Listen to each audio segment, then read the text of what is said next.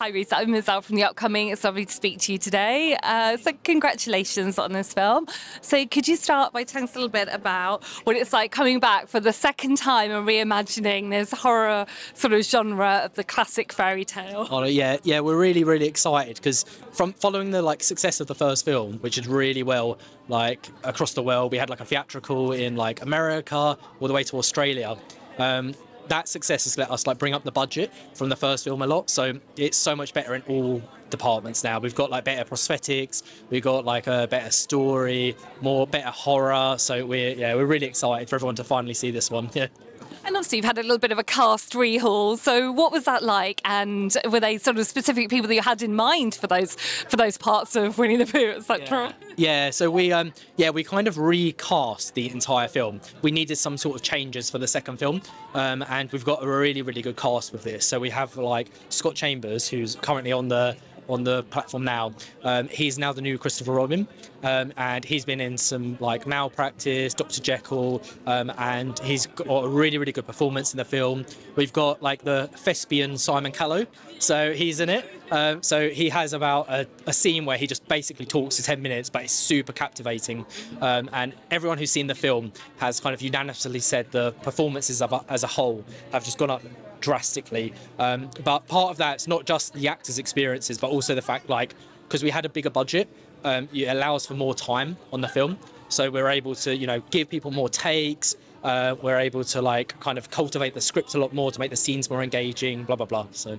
And then you've got Louis Santa coming on board as Tigger, and I don't believe Tigger was in the first one. So what was the choice for that? And what was it like bringing that character to life? So yeah, with Tigger, he wasn't in the original film, and part of that is because the public domain element. So the 1926 book came into the public domain, and Tigger wasn't in that, but he's in the 1928 version. So because he's in that, we're able to bring him into this version of the film. Lewis was perfect for the role.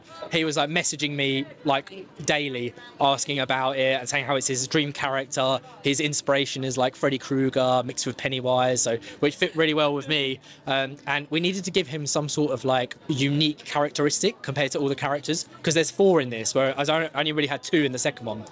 I had to try and think of something to make each one distinctly unique. And with Tigger, I wanted him to be very sadistic. So with Winnie-the-Pooh, his job is just kill people as quick as I can and move on. But Tigger enjoys it more.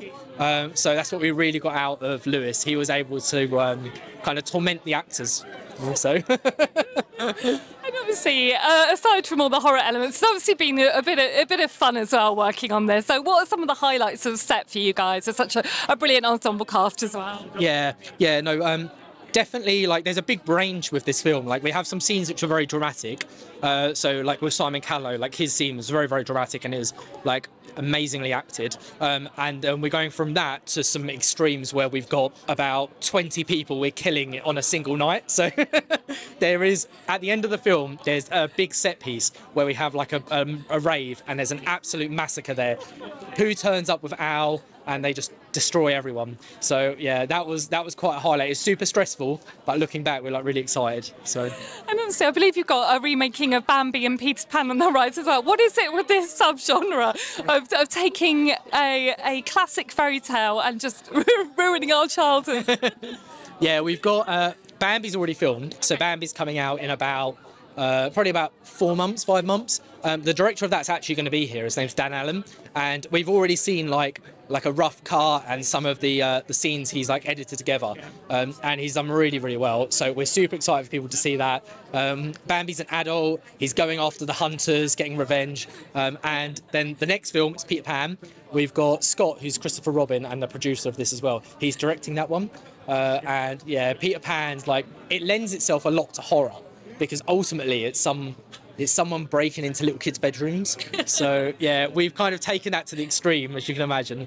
So yeah, we're super excited for people to see that. And we have more on the cards. There's a big announcement on the 17th. So in about 7 days, we're announcing one film, which we think is going to make people go pretty crazy. So yeah. What do you hope viewers will take away from watching this Winnie-the-Pooh rendition? Yeah, so I think what people are going to see is a massive improvement relative to the first film, because there's only so much you can do with certain resources you have. So on Winnie 1, the principal photography was only 20 grand, and that's equivalent to a student film. like, it's not all budget, but budget does make a big difference in what you can actually kind of work with. So in the second film, because we had a higher budget following the success of the first, we were able to get like better creature designs. So they've all got prosthetics on now, so their faces move, they talk more. It's not as much of a one piece. So the one you see the actor in on the platform there, that's just a single piece, and that's from the first film. But the reason we couldn't use the second is because it's so patchy on their face, it would just fall apart if we brought it in. But that's a really big improvement. You can see from the trailer, the creatures look way better. Also, like the story, so I got someone called Matt Leslie involved. He wrote Summer of '84, and I loved Summer of '84. So I got in touch with him, and I was like, do you want to work with me on it? And he was really game for it. So we obsessed over it for about 5 months before we shot it. So the story's way better, the performances, we had more time, so they were really, really solid.